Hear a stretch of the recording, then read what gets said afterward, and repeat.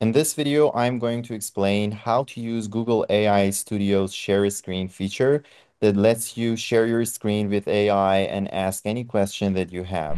First, you need to open this page and log in with your account. Then you need to go to Stream, and then from here you can share your screen. But before that, you can choose your preferred model. Well, Flash models are faster in comparison with the other ones. I just let it be this one, this default one.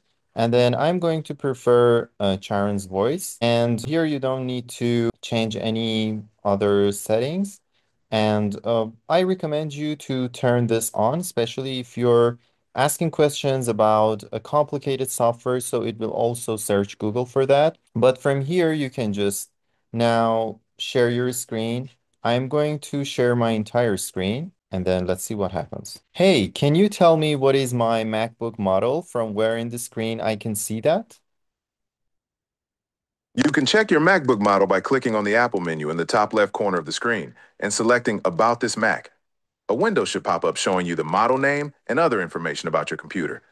Alternatively, you can check the underside of your MacBook for the serial number and then use that to look up the model on Apple's website. Can you see my MacBook model now? Yes, I can see it on your screen. You have a MacBook Pro 13-inch M1 20 model.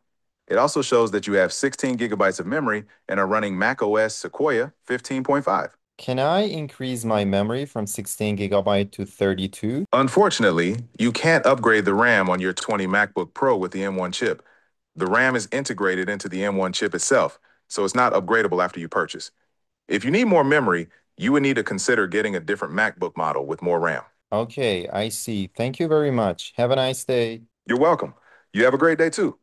Feel free to ask if you have any other questions. Okay, so as you can see, it could provide answers by searching Google, and it's very good and very straightforward, especially when you are working with a complicated software and you don't know how to do a specific thing, so it can just guide you through it very well. I just use it for a simple use case, but you can use it when you're using Photoshop, Adobe products, or whatever. Even when you're coding, you can use this.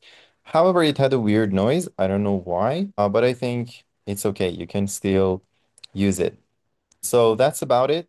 Hope you've liked this video and see you in the next one.